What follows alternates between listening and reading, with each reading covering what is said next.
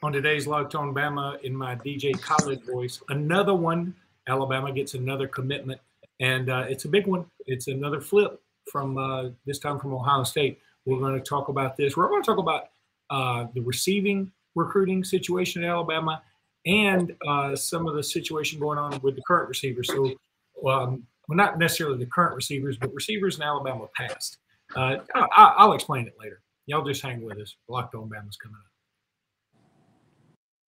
Locked On Bama, your daily podcast on the Alabama Crimson Tide. Part of the Locked On Podcast Network, your team every day.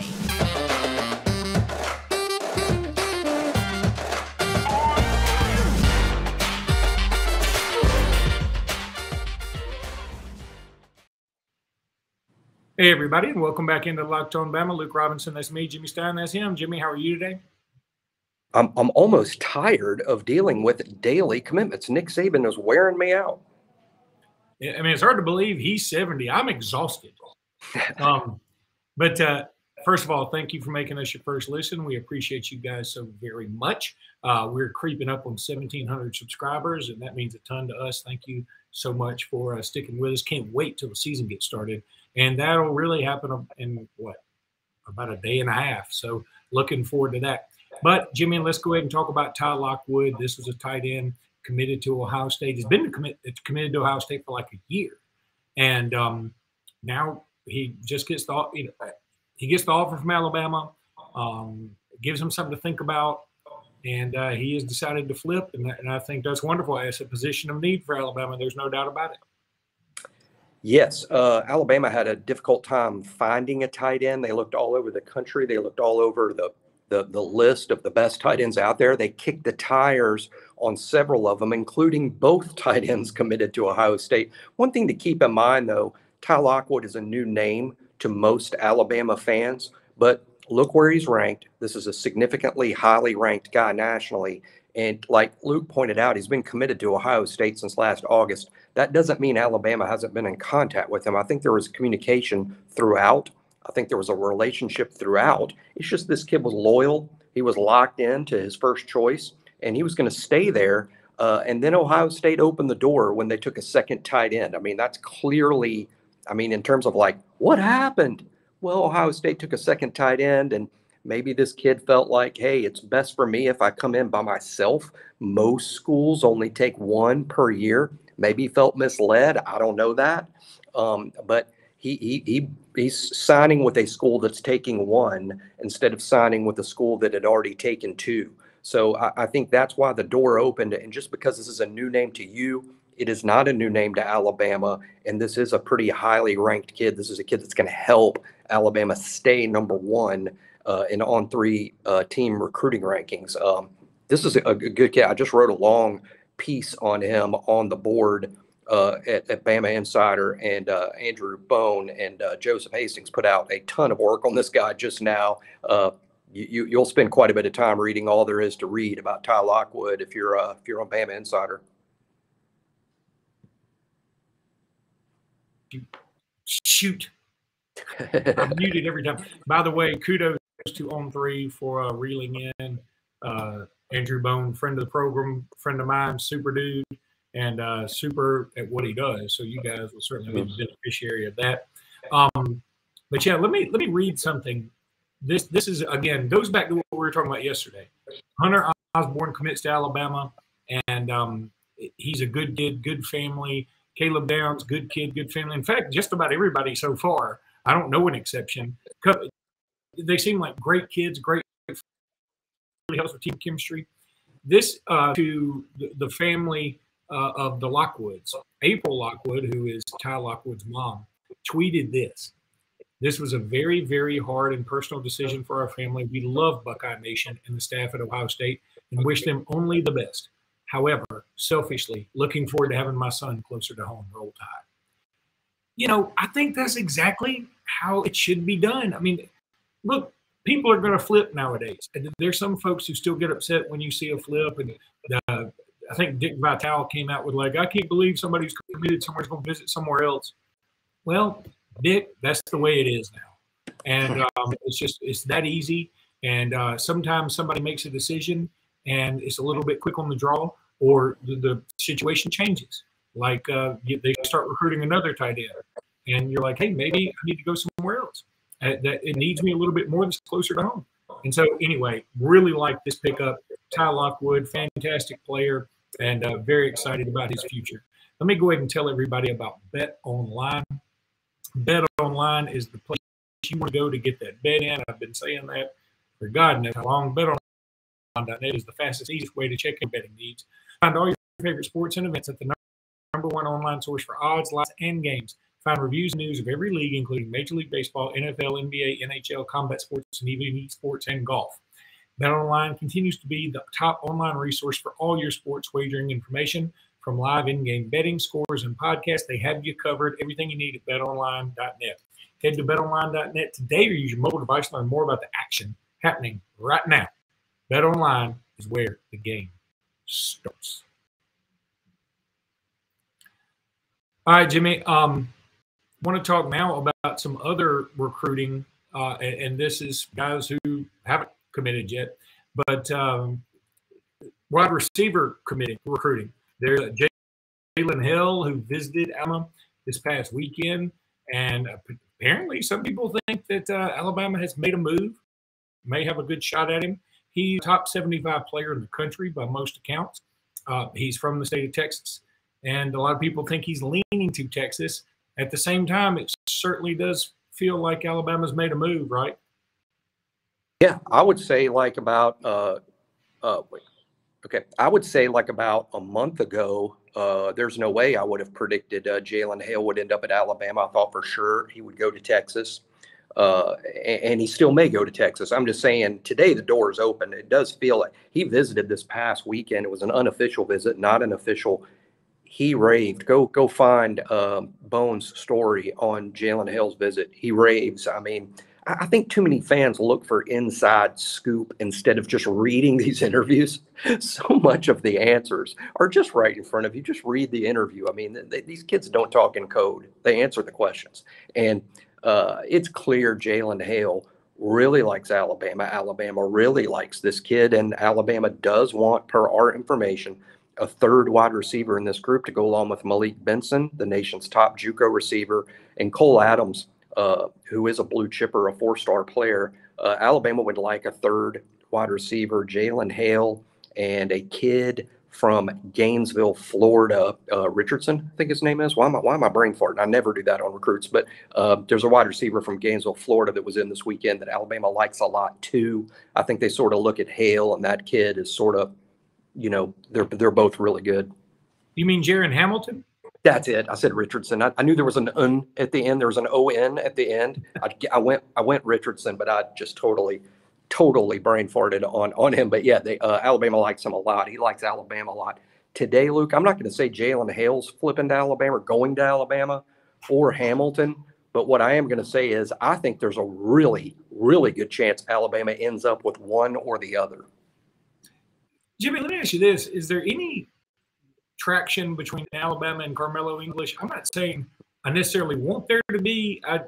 There's part of me that's like, hey, I just want to keep bringing in dudes from the state. And he seems like a pretty good receiver. And he's committed to Auburn right now. But he's from Central Phoenix City, and they have a pretty good track record of producing wide receivers. I like Carmelo. I think he's a legit SEC receiver prospect and one of the best kids Auburn's got, if not the best kid Auburn has. I know this wouldn't be popular with our Auburn fans that listen because, and I wouldn't say this if I didn't believe it or had some information, but let's just put it this way.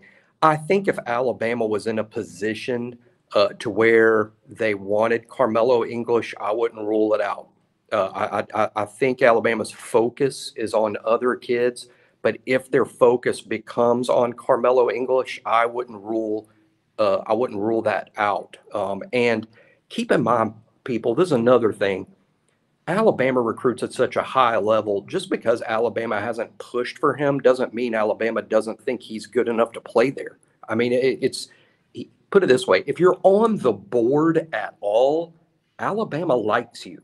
Now, you might be at the top of the board, which means they love you, or you might be near the bottom of the board, but that means they like you. If you're not on the board, you're not really being recruited. All of these kids that we discuss here are on the board at some point. And hey, I would tell you this, I'm convinced this. I've been following Alabama recruiting since the 80s. Every other Alabama staff but this one would have taken English day one. I mean, he's a quality in-state SEC receiver and a good player. It's just Alabama recruits at such a level. I mean, look, Alabama's receivers win things like Heisman trophies. Yeah, good point. Speaking of receivers, when we come back from this break, we're going to talk about the 1,000-yard receivers in Alabama history. There's some shocking numbers on here to me, but we're going to talk about that here in just a second.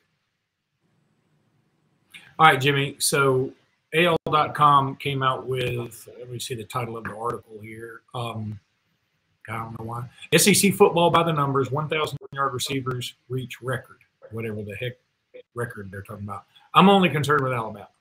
Alabama, have you already seen this article, by the way? I don't want you to guess. I have not. How many Alabama do you think Alabama has all time? And you mean 1,000 yards in a season? Mm-hmm. Two things I'm going to know before I even start. The number is going to be shockingly low over the course of history, and basically all of it will be recent. I'm going to go with it's been done on, I think it's been done by 10 players. Is that right? Well, all right, 10 players is fine, and that's, I'm going to have to count it. But how many players seasons have done it total?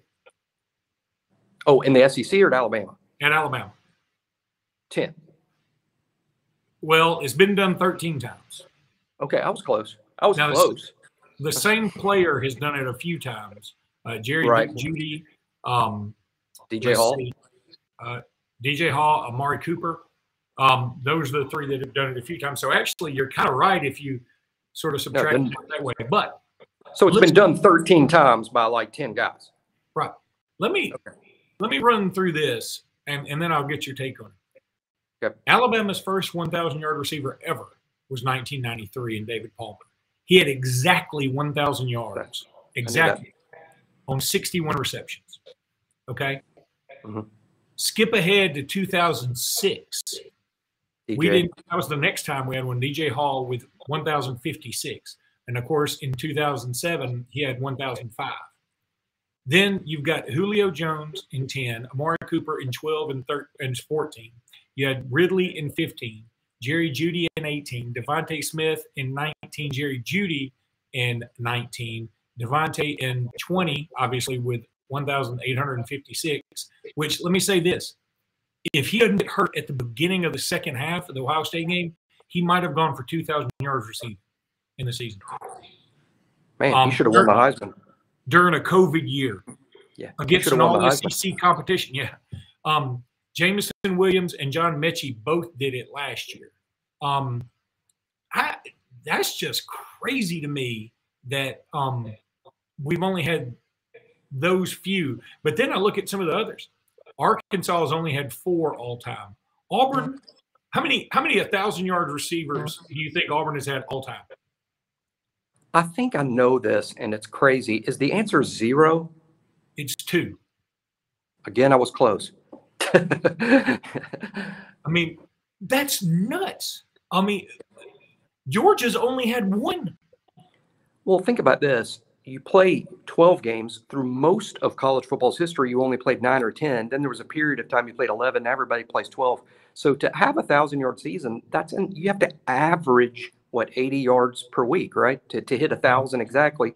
80 yards receiving in a game is, it's a significant game. It's a significant game every week for 12 games. But I'm with you. It just shows how the SEC has never really been a high offense, high octane league, but it's sort of getting that way. Alabama sort of exemplifies it, where David Palmer is the only one until 2006, and then add 9 or 10 more guys since then. But it is all amazing, and the fact that Alabama had Devontae and Jeudy on the field at the same time, and then guys look at guys who aren't on the list, like Waddle and Ruggs, who were first-round picks and great players. Yeah, it is pretty amazing. And Treylon Burks, did he have 1,000 last year, right? Burks? Not according to this article, I don't think. Let me see. Actually, let me take that back. Because I said Arkansas had 4, right? He may have had yeah, he did last year. He had 1,100. LSU's that guy Alabama now, Jimmy. Alabama now has the most. I'm looking here. Has the most of anybody in the SEC, and of the 13 seasons, or of the 13 times Alabama receiver has gone over 1,000 yards, 11 of them have come in the Saban regime. That's amazing. And I would guess stupidly that it would be Florida and Steve Spurrier, that it felt like at the time they had 3,000-yard receivers per year. That's what it felt like. And in retrospect, those guys probably had less production than the Alabama guys of today. Well, in fact, I'm going to go back to Florida. LSU's had 9, by the way, which is pretty nice. But I'm going to Florida here, and they've had 11. And the last one to do it, Jimmy, what year do you think is the last time Florida had a 1,000-yard receiver? 2012. 2002. That is shocking. Shocking. Just shocking. That is. But anyway, I just thought that was some cool stuff today. Appreciate you guys sticking with us. We will be back tomorrow. Who knows? There may be another commitment. We're going to talk about all that and more on tomorrow's Locked on Bama. Until then, roll tide, everybody. Roll Tide.